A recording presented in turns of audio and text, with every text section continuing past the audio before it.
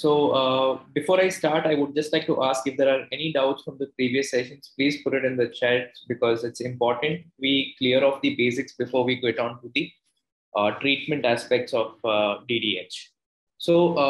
Before we get into the treatment, one last radiological thing that we missed out last time, or rather not missed out, I had postponed it to this session is because ultrasound is a novel technique for the detection of hip dysplasia, and it's an upcoming technique. So both from your theory as well as your practical point of view, you are going to see many reports of children with hip dysplasia or a developmental dysplasia of the hip come to you, and it is important that you should know how to read this particular finding and how to prescribe treatment according to ultrasound as well.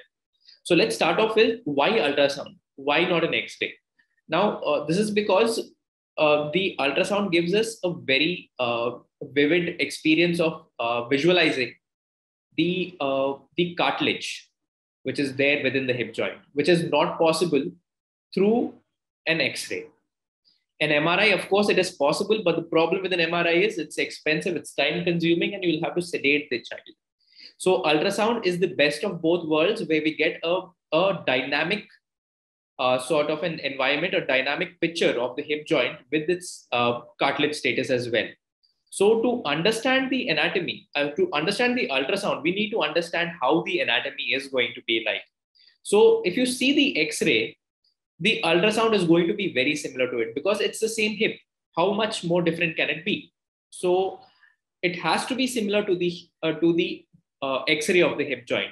So the only difference you're going to see is that in a hip X-ray, you see it in the AP view.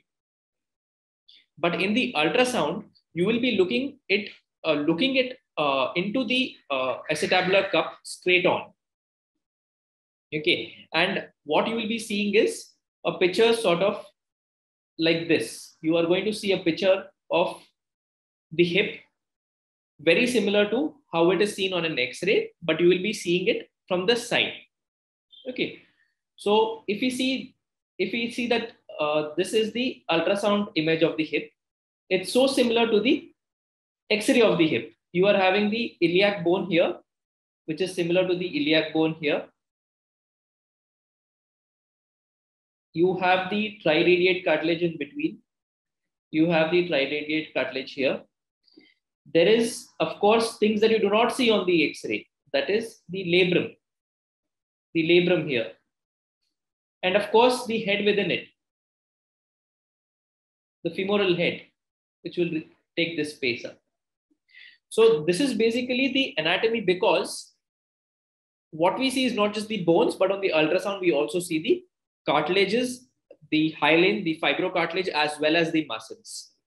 So to understand the anatomy, we need to know that we are looking at the anatomy sideways. Okay, so if you see the previous picture, the transducer is a linear transducer which is used. High frequency linear transducer. It's called a 10-3 transducer. If you have to ask your ultrasound technician, just tell them to keep a linear 10-3 transducer ready. So it is used with there is an X mark on every probe. So the probe has to be facing, the marker on the probe has to be facing the head of the child. And the probe is supposed to be parallel to the ground. Okay, it is supposed to be parallel to the ground with the child in supine.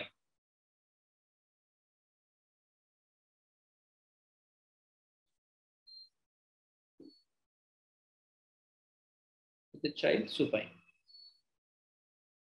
So an easier way to remember this is keep the probe in the same plane as the abdomen or the spine.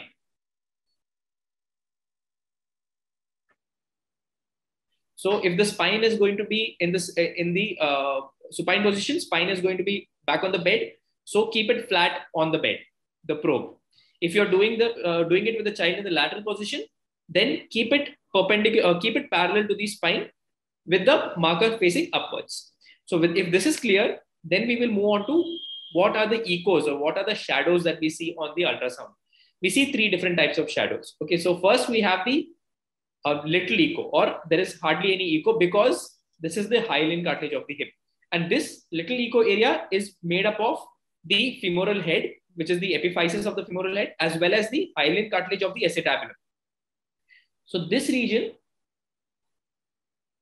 as well as this entire region, is having no echoes because this is the hyaline cartilage of the hip joint. Next, we have the moderate echo structures, which are the capsule and the muscles. Now, if you see here, these are the muscles. That is the gluteus minimus, the medius on top of it. We have the rectus femoris here, and that's the capsule. So these are the things with moderate echo. And lastly, we have strong echoes. Now, strong echoes come from structures which are quite bony. So this is the fibrocartilaginous labrum is one such structure because it's fibrotic. And the second thing is the bone. That is the innominate bone, as well as the junction of the, that's the junction of the femur head and the neck. So these are the things that are going to have a very strong echo. So if you understand the three different types of echoes, it is not important for you from theory point of view. This is from a practical point of view. Now, from a theory point of view, you have to draw this image so that you have a better understanding. So you're having the cartilage of the acetabulum, as well as the femoral head, as well as the triradiate cartilage. These three things do not have any echo. That is why they will appear black on the ultrasound image. There are structures such as the gluteus medius, gluteus minimus, as well as this structure here, which looks like the labrum, this sharp pointy structure, which looks like the labrum, but it is not the labrum, it is the reflected head of the tendon of the rectus femoris. The other sharp structure that you see here, which is having a very strong echo, is the fibrocartilaginous labrum.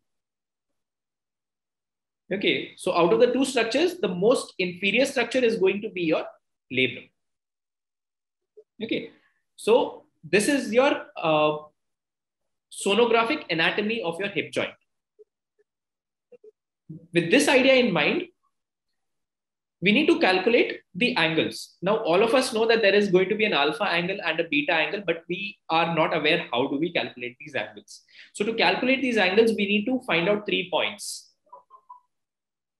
The 3 points are, the first one is the center point of your fibrocartilaginous labrum.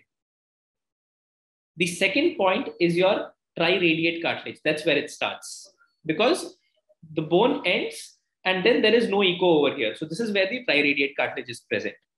And the third part is the junction of the fibrocartilage, the junction of the hyaline cartilage as well as the bony structure of the ilium. So this is the cartilage, this is the bone. So where both of them meet is the X mark. That's a third X mark. So this particular bend, this particular curve that you see here, it can be a smooth structure, which we see in this particular ultrasound image, or it can be a sharp structure like this. So it can be either smooth, that is rounded, or it can be sharp. It is sharper in hips that are well developed. It is smoother in hips that are not very well developed. And that is why they are having acetabular